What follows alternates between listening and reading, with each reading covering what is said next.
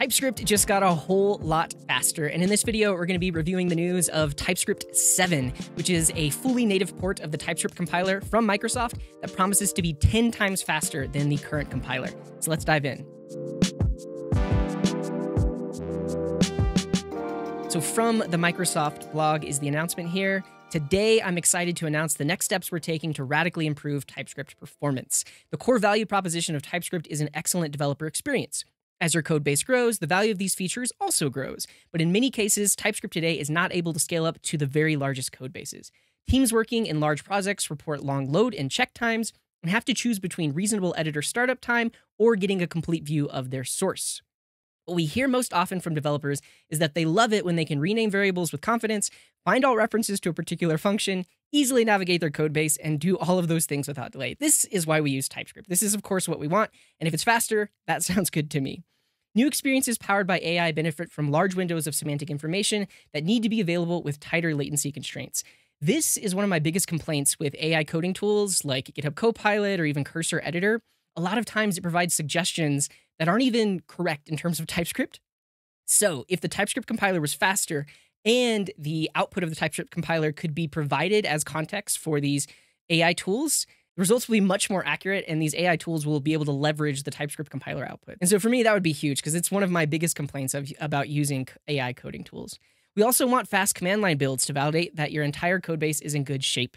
To meet these goals, we've begun to work on native implementation of the TypeScript compiler and tools. There it is. So they are porting the current TypeScript compiler, which is written with TypeScript, to a native language, which they'll talk about next. The native implementation will drastically improve editor startup and reduce overall build time by up to 10x, as well as substantially reduce memory usage.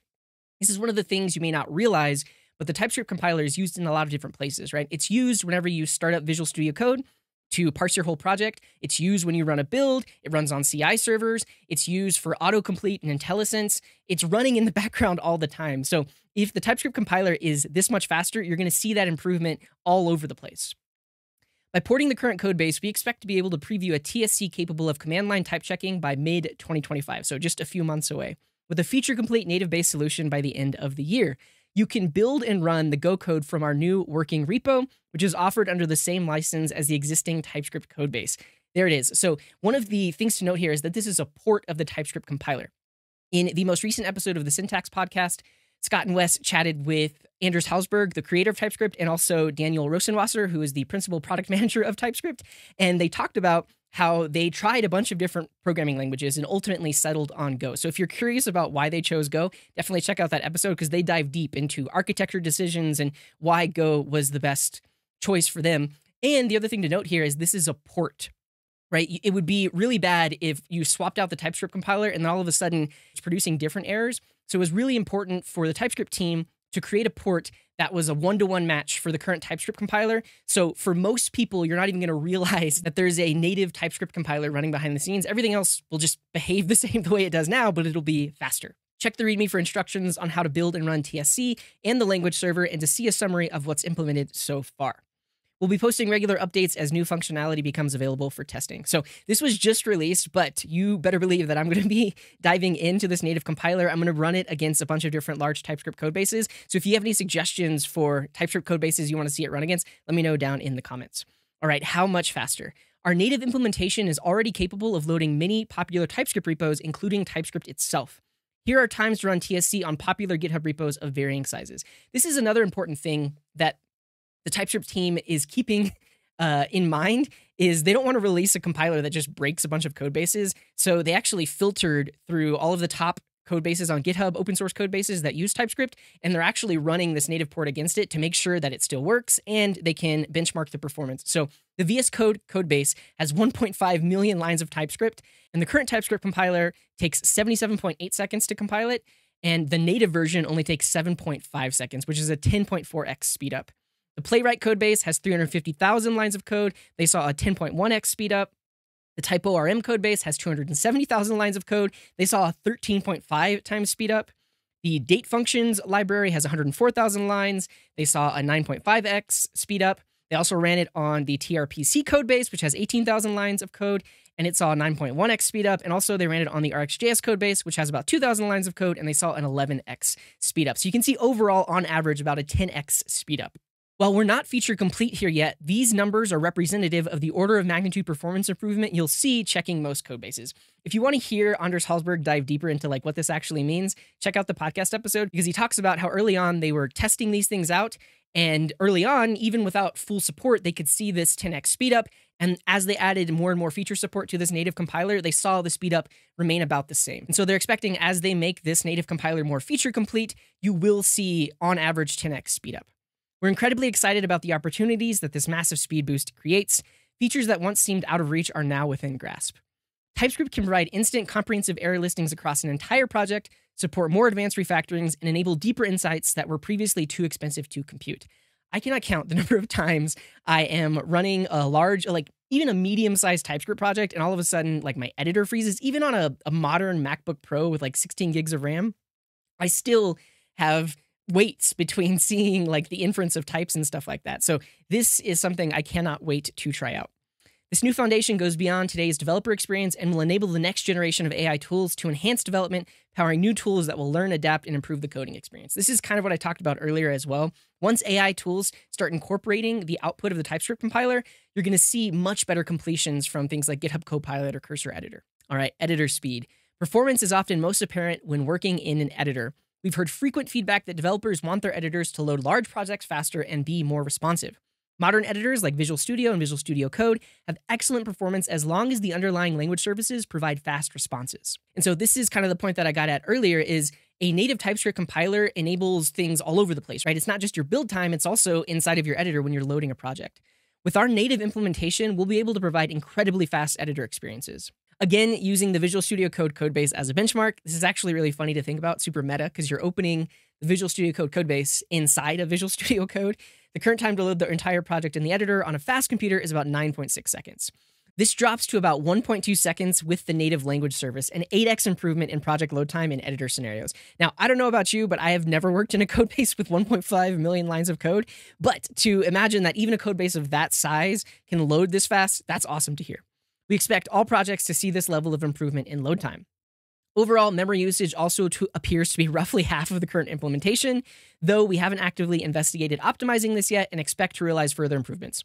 And again, I don't keep track too much of how much RAM the TypeScript compiler is using, but this says that it's half, so that can only be a good thing.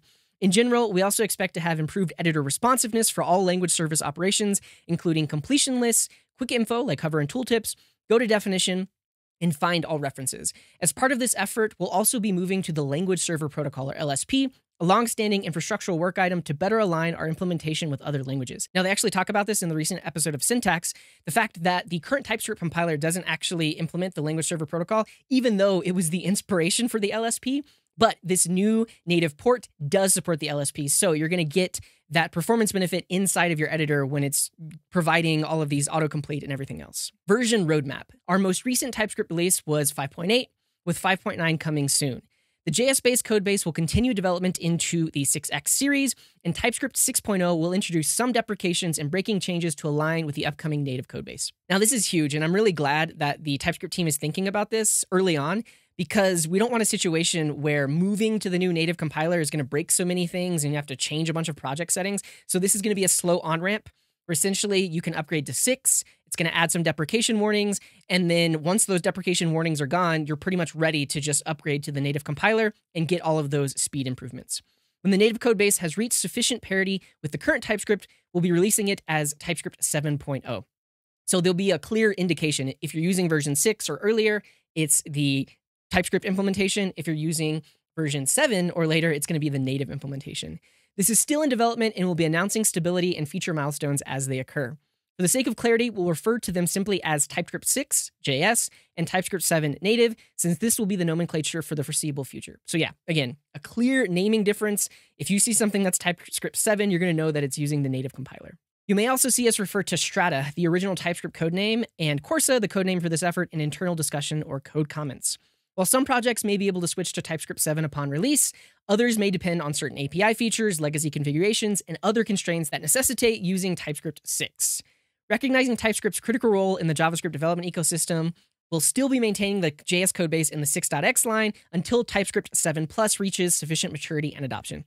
Now, this is great to hear because there are going to be some projects that can't immediately upgrade to version 7, but the fact that they're going to be maintaining them in parallel is huge so that, you're going to get all of the benefits until you're completely ready to switch to the native version.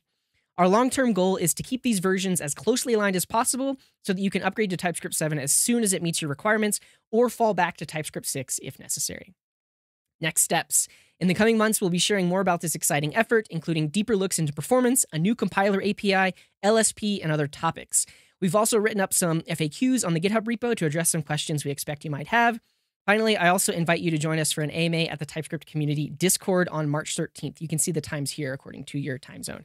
So this is huge. I, for one, am super excited about faster editor experience, faster compile times, faster CI builds. This is great. I love the direction that TypeScript is headed in here, and I can't wait to actually try out the new compiler. I'll run some of my own benchmarks. And let me know in the comments, do you think this is a good move for TypeScript? Do you disagree with their choice of Go? Let us know down below. And also, if you want to hear from the creator of TypeScript and also the principal product manager of TypeScript, check out the most recent episode of Syntax where they dive deep into all these architecture decisions and what's to come for version 7.0. That's it for this video. I'll see you later, friends.